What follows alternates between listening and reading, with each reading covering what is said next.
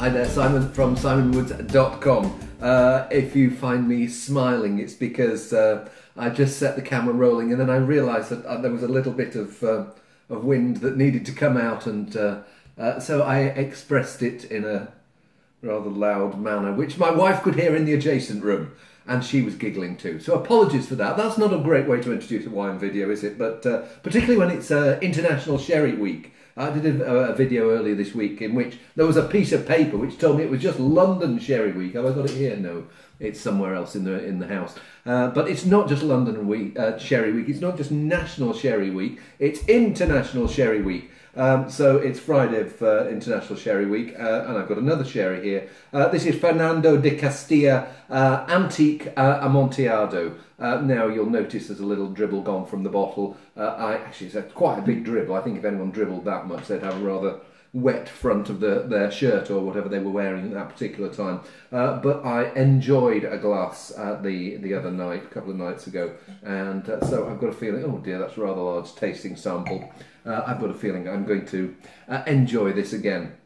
I have to say it's only 11 o'clock in the morning, so I don't think I'll be finishing this, but it is Friday, so maybe I'll have slightly more than I would normally do. Anyway, yeah, Fernando de Castilla, they specialise in these old, rare styles of sherry.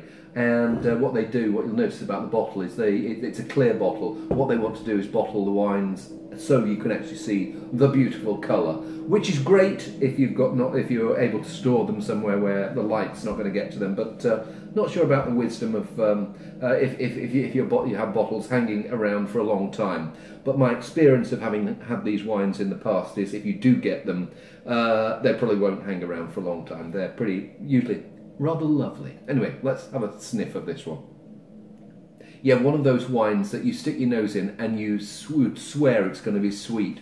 There is this just lovely, soft, creamy, little bit of butter toffee, figs, walnuts, raisins, and sometimes with dry sherry there can be those characteristics. But there's also this slightly searing, serious backbone that makes you think, right, okay, this is there to freshen everything up. Here, I don't know whether it's extra wood aging that's really softened and mellowed it, but there's just a lovely, gentle, generous character that makes me want to get in there like a pig in a trough.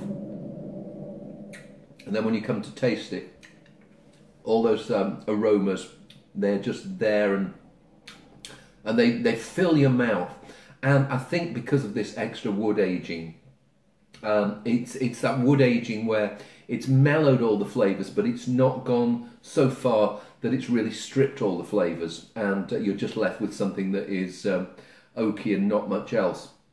Warm, persistent, user-friendly. Sometimes these styles of sherries can be almost a bit severe for people who are just coming to sherry for the first time, but here, complex, heady, just really come hither style of sherry.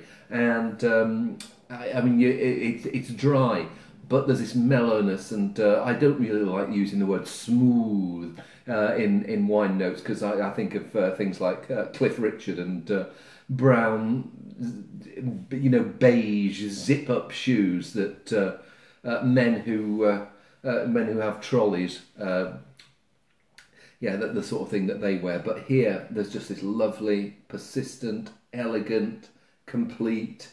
I am going to have another. I mean, I probably better haven't finished the whole glass, but hang on.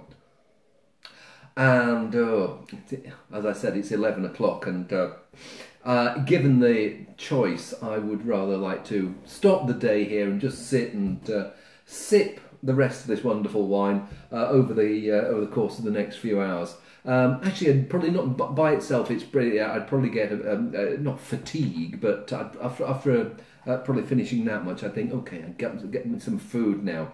Now there's some Amontillados that are probably a little bit louder than this. This is soft, gentle, really welcoming. And if I were to have an ideal dish with it, maybe I was thinking about something like some really nice roast chicken, maybe a bit of garlic, a bit of truffle in there, a bit of a few nice mushrooms. Dribble a bit of this in there to to make sure I've got all the juices off the pan, and I think I'd have a rather wonderful and extended lunch. But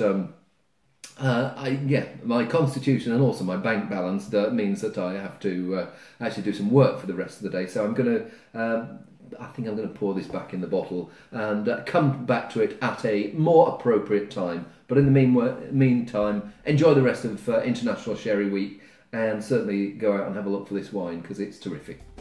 See you soon.